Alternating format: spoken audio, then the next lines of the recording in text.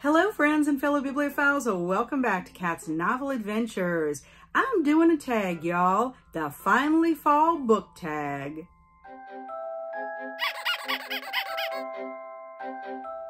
I was tagged by two amazing booktubers, Jen at Bookish Blonde and Amy at Amy Noel Reads. Now, Amy did tag me last fall and I wasn't able to get to it, so I'm very happy that Jen tagged me this year. Both of these lovely ladies have wonderful channels that are worth checking out. Now, both Jen and Amy have the same prompts. However, Amy had 2 extra prompts in her tag that I've decided to include in mine. Also, we have no idea who the original creator is, so we'll just go with author unknown. So there are 11 prompts, and the first prompt is, in fall, the air is crisp and clear. Name a book with a vivid setting. I chose Harvest Home by Thomas Tryon. This is a story about the Constantine family that moves from Manhattan to a New England farming village. They are welcomed with open arms, and the town matriarch gets really friendly with them and encourages them to get involved and even invites them to their yearly festival called Harvest Home. Well, it doesn't take much time for Theodore Constantine to realize that there is something a little bit off about this village. They have some secrets, and some of them are sinister. Well, this is what I would consider folk horror, but it does have a vivid setting that is perfect for the fall. Prompt number 2 is nature is beautiful, but also dying.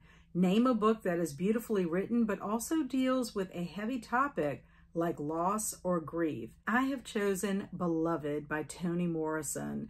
This is a story about Setha, a runaway slave who has lost her husband and a child, and she is trying very hard to beat back the past. Unfortunately, she is having a hard time with that when she is visited by a disturbing apparition that calls herself Beloved. This book is haunting but beautifully written, and I loved it so very much. It was one of my favorite books that I read in 2023, and if you have not read it, I would highly recommend it.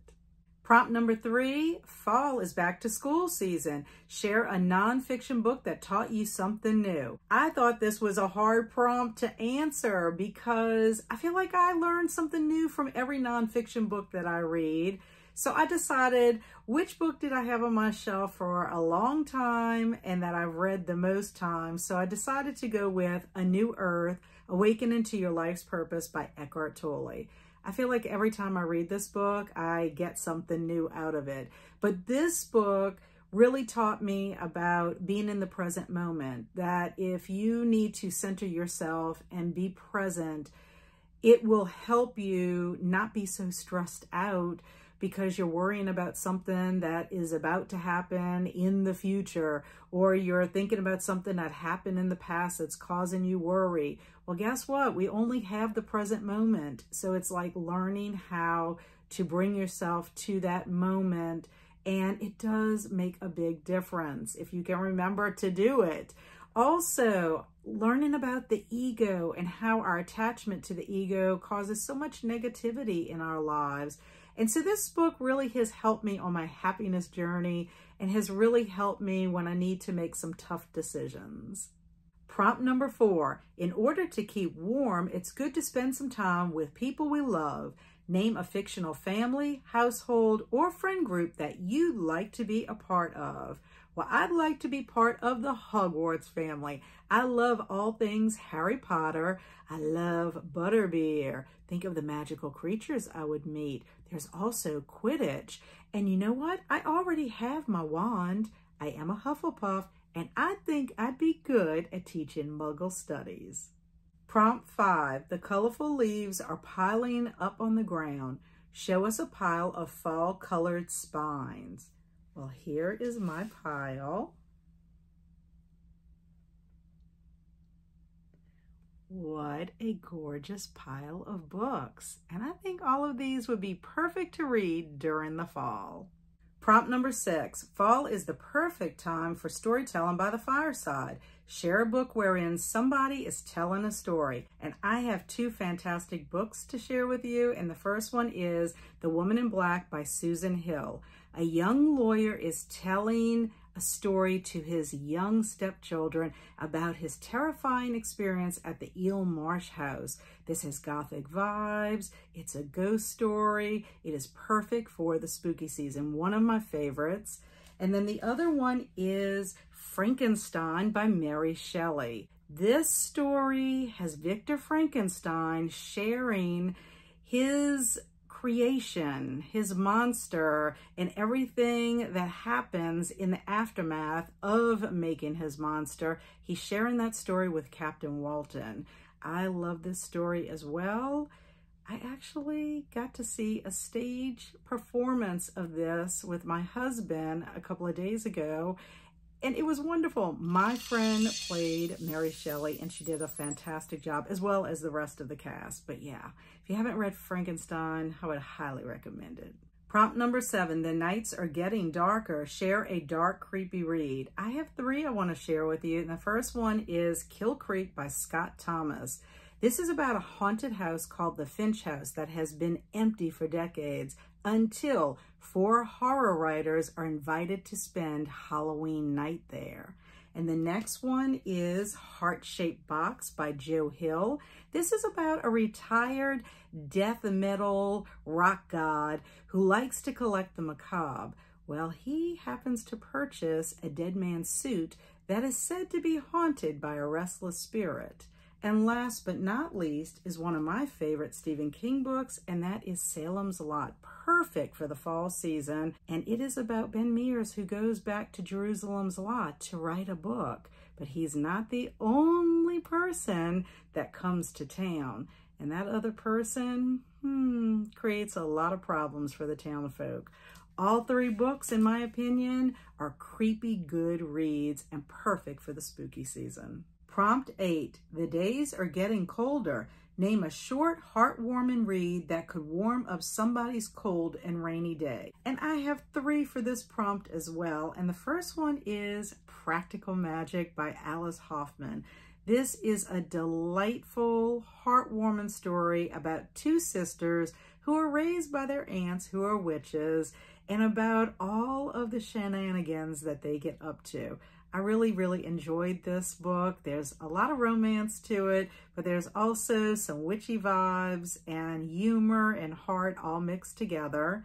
And then the next book is a graphic novel called Garlic and the Vampire by Bree Paulson. This is a very fallish feeling. I really enjoyed it. The characters are just so precious. It's very heartwarming. Lots of wonderful messages throughout. And Garlic, just an adorable little character.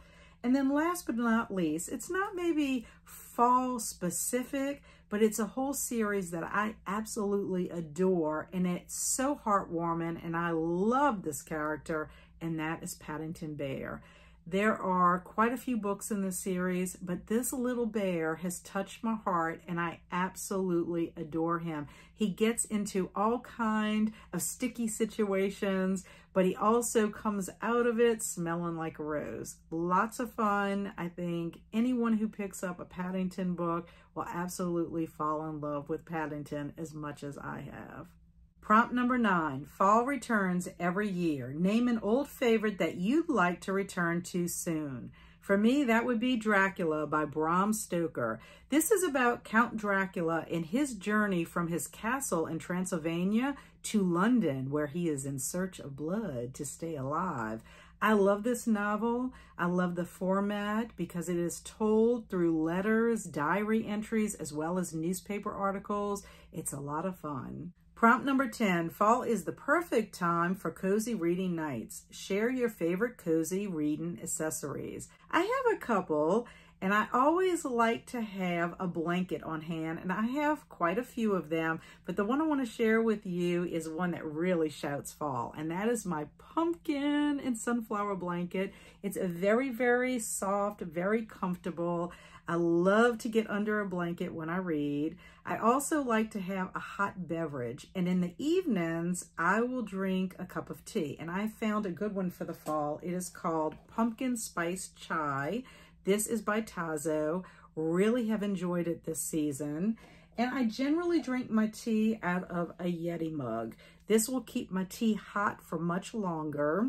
Now, sometimes I am up early in the morning and it is dark, so I still want to be cozy, and I'll drink a hot beverage in the morning, and it's usually coffee. And I'll drink it out of a mug.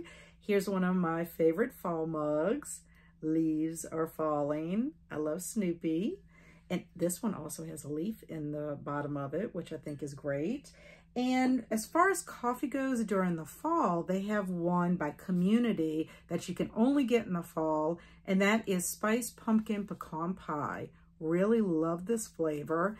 And then another one I like to drink during the fall, but I can drink it really any time of the year, but it's a nice one for the fall too, is Pecan Praline. These are both by Community. They are delicious in my opinion.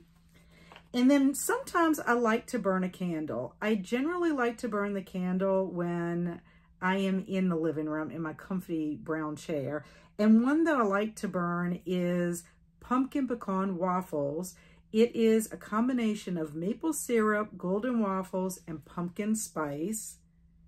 Oh my goodness, when you smell it, it makes you want to have a waffle with lots of syrup on top. And then also, I like to keep my books in a book sleeve.